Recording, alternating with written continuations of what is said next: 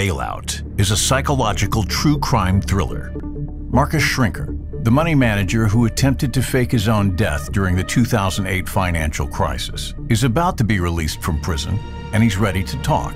He's ready to tell you the story no one's heard. Schrinker sits down with true crime writer Matthew B. Cox. Schrinker lays out the details. The disgruntled clients who persecuted him for unanticipated market losses, the affair that ruined his marriage, and the treachery of his scorned wife, the woman who framed him for securities fraud, leaving him no choice but to make a bogus distress call and plunge from his multi-million-dollar private aircraft in the dead of night. The fact is, Schrinker wants you to think he's innocent. The problem is, Cox knows Schrinker's a pathological liar, and his story's a fabrication. Bailout: The Life and Lies of Marcus Schrinker. Available now on Barnes & Noble, Etsy, and Audible.